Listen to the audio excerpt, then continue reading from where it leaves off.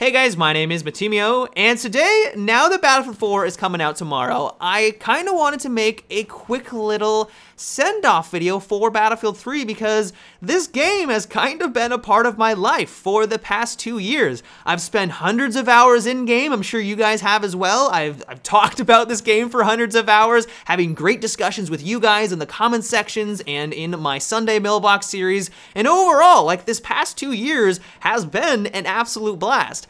And when I kind of sat down today, just thinking about Battlefield 3, I came to the realization that this truly is one of my favorite first-person shooters of all time, or really just my favorite game of all time. Like, I've played a lot of video games, like I love all types of genres, but I have spent so much time in Battlefield 3, and there has just been so many amazing moments that it may be one of my favorite games. And I'm hoping that for Battlefield 4, that DICE can really elevate that and just improve upon everything. And from what we've seen so far, I'm crossing my fingers, that looks like that's gonna be the case.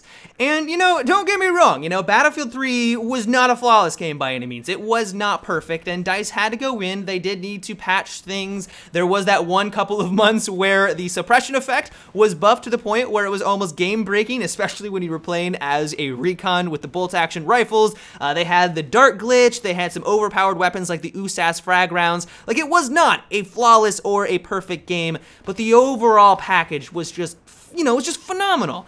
And I think what it really just kind of came down to was the fact that DICE continued to support their game for the last couple of years. Like, if they didn't give us as much content from DLCs, all the maps, all the new weapons, and all of the patches, and they didn't support the game for as long as they did, I can guarantee say that I would not have played for as long as I did. I may have gone back every once in a while to play on the vanilla maps, but I would not have played for hundreds and hundreds of hours like I did. Like, it was because of the support, because of all the DLCs and all the new maps, for the reason why I invested so much time into it.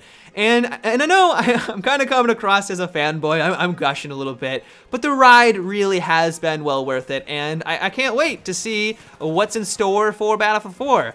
But other than that, I just kind of wanted to thank you guys for kind of supporting me over the last couple of years. I wouldn't be able to do what I do if it wasn't for your viewership, if it wasn't for your support, so thank you, and hopefully we can continue on in the upcoming game. But until tomorrow, guys, have a good one, and take it easy.